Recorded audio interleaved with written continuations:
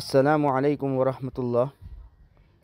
When we wake up, most of us will use water to brush our teeth. We will use water to make our tea, use water to have a shower, and not realize the favor of Allah upon us. Today I want you to meet the 12-year-old Abu who is standing next to me. Abu walks half a mile from his hometown to the nearest well. That's like walking from Quwwatul Islam Madrasa to Preston North End. He doesn't turn the tap on. He lowers a bucket 25 feet into the ground and then pulls almost 20 liters of water. Allah has blessed us with access to safe quality drinking water every time we turn the tap on. For Abu and his family, it's not guaranteed that after walking half a mile, if it is going to be clean and safe to drink. We at the end ask Abu a question: what do we say after drinking water? He replies by saying, Alhamdulillah. Do we say Alhamdulillah? Do we thank Allah for the blessing He has given us in our own homes, in our bathrooms, in our kitchen, and almost every public place we visit? Remember the 12-year-old Abu and say Alhamdulillah for the blessing of Allah. 73% of the residents of Sierra Leone don't have food security despite the land being suitable for cultivation. Today after Jumu'ah, hundreds of people waited for up to 3 hours in the scorching heat to collect 12.5 kg of rice worth £7. We spend more money on takeaway. As many of us will be looking forward to eating takeaway over the weekend, Mama and his family will also enjoy a meal because of your contributions. The most excellent sadaqah consists of satisfying a hungry person.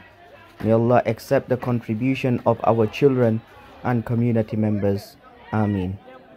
This is Sierra Leone's rubbish dump. The smell hits you long before you even see it. Rotting food, animal feces and sweat.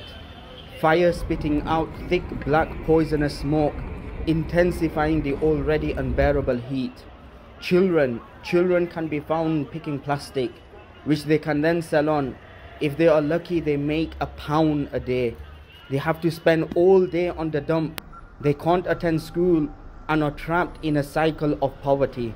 This is no place for children, but if they don't work, there will be nothing to eat tonight. Despite its dangers, it's a lifeline. As Allah blesses our children to enjoy the comfort and warmth of our homes over the weekend, playing console games and more, we distribute your wealth and remind ourselves of the prophetic dua of when seeing someone in distress. Alhamdulillahi alladhi afani mimma batalaka bihi wa faddalani ala kathirin mimman khalaqa tafdila. As we see and witness the atrocities around the world, let us remind ourselves of this dua. Ameen ya Rabbal Alameen. Today was a beautiful day here in Sierra Leone. We spent most of our time at the orphanage. Orphans as young as 4 playing joyfully, washing clothes, chilling in their bedrooms.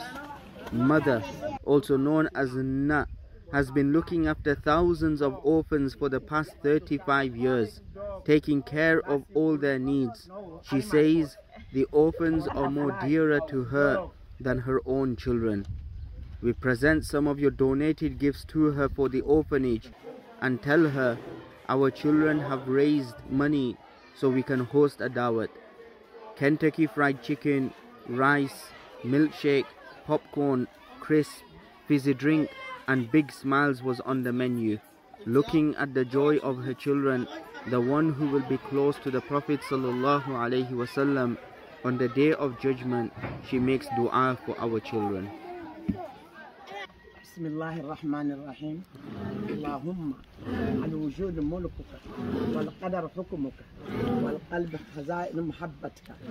Ya awlai walidayhim ma ra'ayahum wa anir layalahum bima allamuhum waj'alhum barina كل المسلمين بارينا لكل المسلمين بارينا لكل المسلمين. Love for your brother what you love for yourself. Just as we enjoy the facilities of our masjid and madrasa, our children decided to invest their money, time and effort to build a masjid and an education center here in Sierra Leone, West Africa.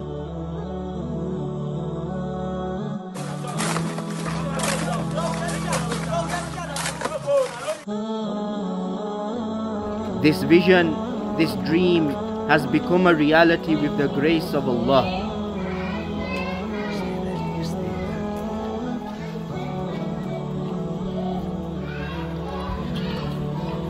Just like our madrasa, the center is over 3 floors.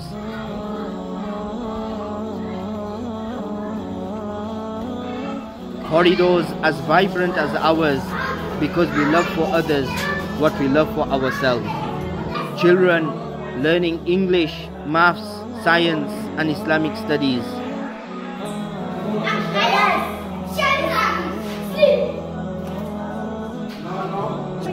The building is self-managed with solar panels generating electricity, 150 feet deep water well with pumps to supply water not only to the masjid and the center but also to the wider community.